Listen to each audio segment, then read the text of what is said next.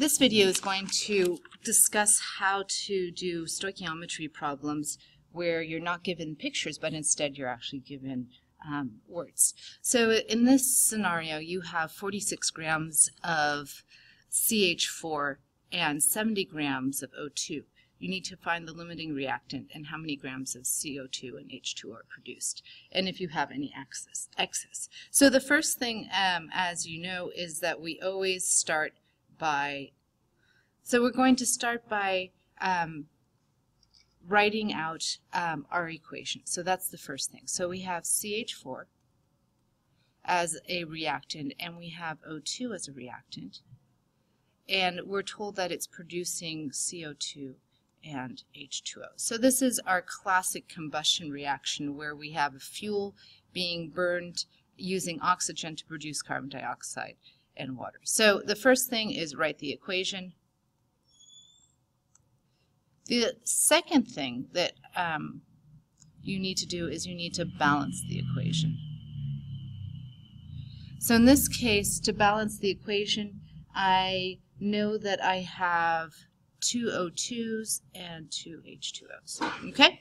So the next part is you notice, and you have to be very aware that you have your reactants in grams. So we need to prep that so that we can work with moles, because your equation actually only deals with moles. This equation says that for every 1 mole of CH4, you need 2 moles of O2 to produce 1 mole of CO2 and 2 moles of H2O. So it's not talking about grams, it's talking about moles, and so we need to convert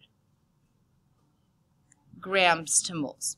All right, and that's using the periodic table. We do a simple conversion. So we have here the ratio. I know that CH4, 1 mole of it, thanks to my periodic table, carbon has a molar mass of 12 grams, hydrogen 1, we have 4 of them. It works out to be 16 grams. For O2, 1 mole of O2, each O2 I know is 16 grams, so 2 of those is 32 grams. Okay, so that gets me ready to do my proportions.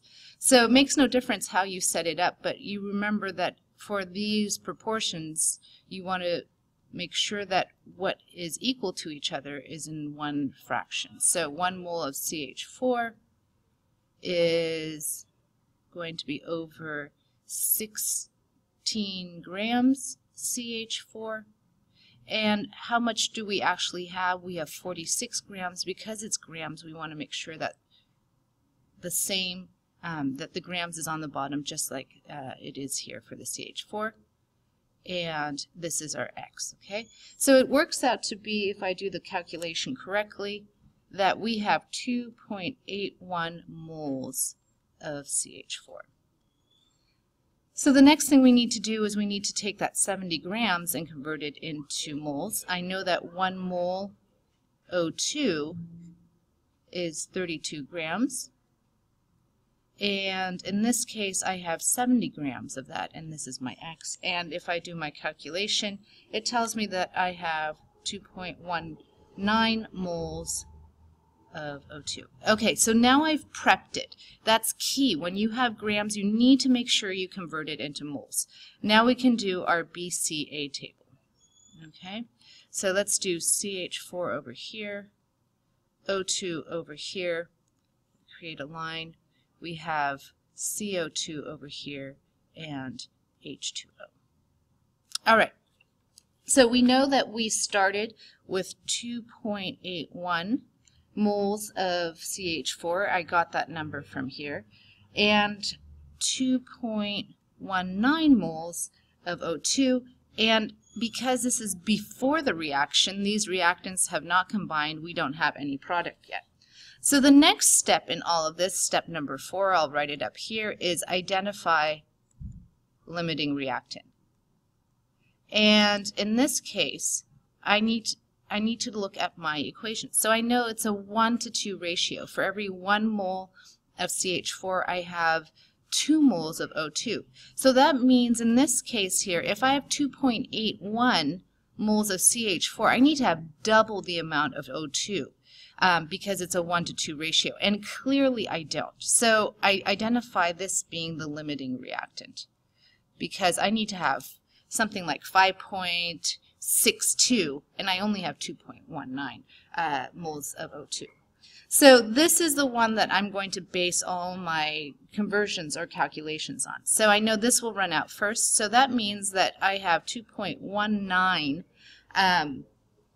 moles that will run out because it'll all be used up. If I only have 2.19 moles of O2, how many of my CH4 are going to be used? And so for this one, you're like, well, I have a 2-to-1 ratio, so it means half of that CH4, half of this number is going to be used. So in other words, I am going to say that if I do my division correctly, it works out to be about 1.10, because that's half of that, okay?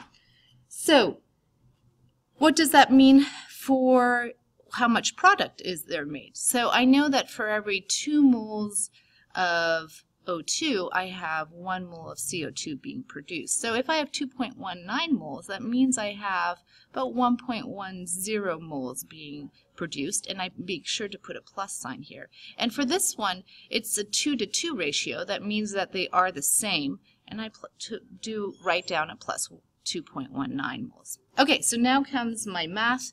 It looks like I have excess CH4, which is what I expected. I simply am subtracting these. Here I have none left over. It was all used up. And I have 1.10 moles of CO2 and 2.19 moles of H2O.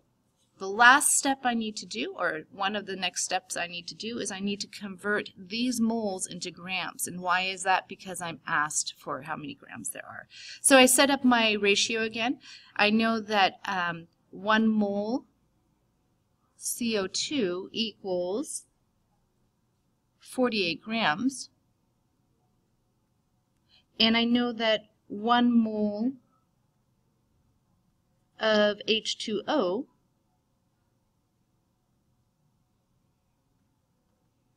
equals 18 grams. So I set up my proportion. So I know 1 mole CO2 is 48 grams. And I actually have, in this case, 1.10 moles. And this is my X. So that tells me that I have 52.8 grams CO2 produced.